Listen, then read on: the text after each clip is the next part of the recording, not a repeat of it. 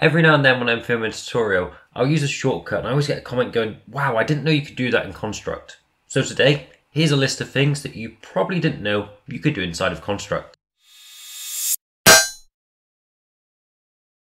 I love using add-ons, they're really useful, but when you're trying to send a project to someone, they're required to install that add-on as well. Easy fix for this is just to click anywhere, go into your project properties, and you can go to this option called Bundle Add-ons. Now when they open your project, it will install the necessary add-ons for them, so they don't need to do that themselves. Construct files are just zip files, just disguised. So if we do show more options, we go to 7-zip and extract files, we can actually get all of the files out, open the folder, and we can see all the files inside our folder. This is handy for two purposes. One, it allows you to get your files out if your file's been corrupted. Two, thanks to the option to open project folders, even if your file does get corrupted, there's a good chance you can save it this way. In the animation editor, you can right click and save your favorite colors. This means you can use them for later and they will apply from project to project. When creating animations, it can be quite hard to redraw the same animation again, so you can click at the top here to apply an onion skin and this will show you the previous animations. You can also toggle this a bit further so you can show the last frame, the last 2 frames, or the last 2 and the next 2 frames. When trying to come up for a hitbox for your object, you can actually right click and you can guess the polygon shape. This will not be perfect, but it will give you a starting point where you can then change the last couple of points to finish this off with. If your image point isn't center, just right click, go to quick assign and tap middle. This will save you doing all the math calculations in your head. We all know that we can hold shift when resizing an object to keep the aspect ratio the same. However, do you know if you hold control, you can resize by the origin point in the center as opposed to resizing by the corner. Some objects can be previewed. You can do this by left clicking and previewing the object. However, what you might not know is that you can also right click, view, and you can start all previews at the same time. This is useful for stuff like the water effect, which you can't actually preview using the properties bar, you can only preview using this method. You can right click on any object, hit copy, go into a new project, right click on the object folder and hit paste to paste the object in. This will take any behaviors, any animations and bring them into your new project. I do recommend saving before you do this as sometimes it crashes when you copy and paste. You can use the keyboard shortcut of F5 to play your project straight away, and this will play it from the current layout that you're currently on, or you can actually use F4 instead, and this will always start from the first layout. If you ever want to test out your game on an app, you can actually use the drop down and hit the remote preview. This will then generate a QR code that you can scan. This is really useful for quick fixes that you don't want to necessarily build a new app each time for. Clicking on the drop down arrow allows you to go into a debug layout. This will give you more information about the variables and how the game is running.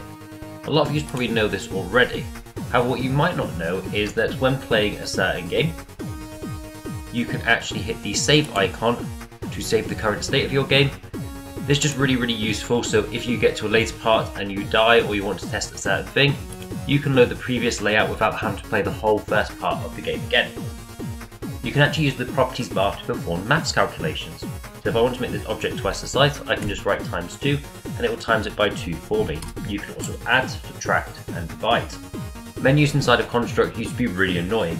That's because even if the menu was invisible, you could still interact with it and press buttons like exit or last checkpoint.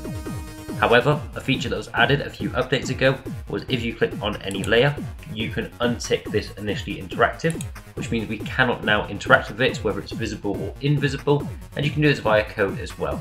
This cube has a width, a height, and a Z height of 120. Despite this, however, the Z height is much greater or looks far greater than the other two. This because in Construct we actually times the Z height by 5.4. To fix this, just click anywhere, go to project properties, and change the Z axis scale from normalized to regular. And now 120 in the Z height is the same as 120 everywhere else. When making 3D games, you might want to change your field of view. This can be done by going into project properties, and there's a nice option here called field of view. You might not have seen this before, and this is because it only appears once you've added the 3D camera object. When layering lots of objects on top of each other, like we've got in this tower, it can be quite hard to select the exact object that you want. Easy fix for this is just to right click, go to Z order and open the Z order bar. This will now show you all objects that are overlapping this particular object here. You can also double click on any object and it will flash to show you where it is. From here you can then move that particular object or change its properties. Some projects have a lot of code, and it's quite hard to navigate all this code, and there's lots of different solutions that Construct does to help fix this. One of them is to right click and toggle bookmarks. Now I recommend finding all the key bits of code that you have to keep going back to inside your code and toggling bookmarks for all of them. Once you've done that, you can go to Menu, View, Bars, and enable the Bookmarks bar. You can then put this somewhere that you're able to find it, and now when you double click on any of these, they'll take you to that portion of code really quickly. Next is something that I only discovered today and want to play around with a lot more. If you click on any object, we've got a car here, it's got some fuel, it's got some stats. We can actually scroll down to the option that says Template. Currently it says None. I'm going to create a new template and I'm going to call it Car 1. Nothing too crazy going on. However, if we click on this other car, scroll down to template mode and change it to replica and change it to Car 1, it's now going to copy all the stats that we set up in this first car. More importantly, if we change any of these stats, it will highlight them red to show that it's different from the original template. If we then want to change any of these back, we can right click and use the one from the template nice and quickly. And this I imagine is going to be really great for setting up multiple enemies that have slight variation, and you can change them in the templates really quickly. Now we've already talked about copying objects, but we can also copy code. Just click on the first bit of code, hold Shift to click the second part of the code, right click and copy, then go into your new project, right click and paste.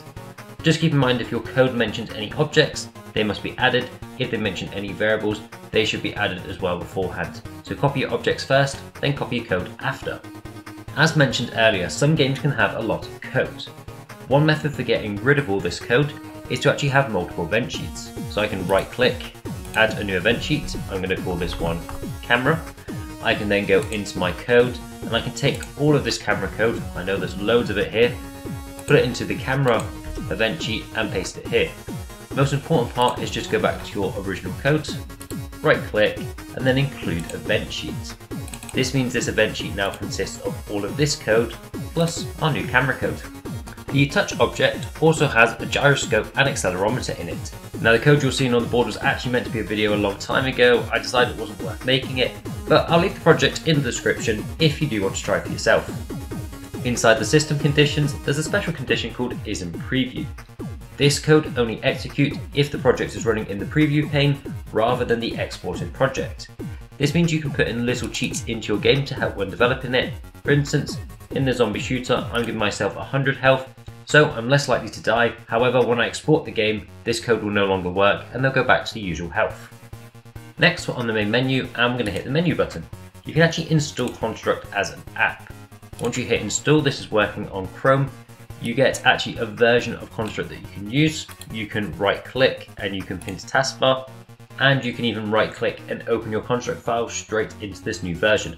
Now it's still running on web, it's not its own downloaded program, so you still need the internet to use it, but it is a nice alternative than having to go to a new web page each time.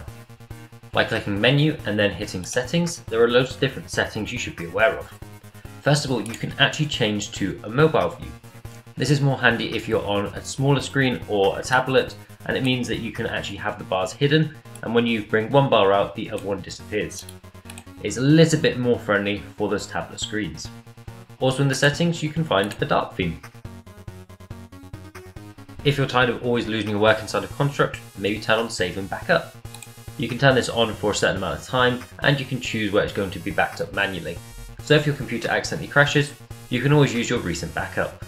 If you're creating a project that has lots of objects, you might want to change your GPU preferences from normal to high performance.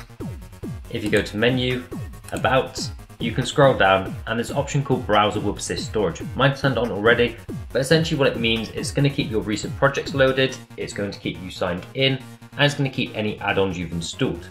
Without this, sometimes it will do a refresh and you'll lose all of that and you have to sign back in or install your add-ons once again. And the final thing that I want to show you is if you click on your folder at the top, right click and go down to Tools, you can view your project statistics. for the ultimate bragging rights amongst your Construct friends. Hopefully today you've learned something new that you didn't know you could do inside of Construct. Comment your favourite down below, and I'll see you in the next video.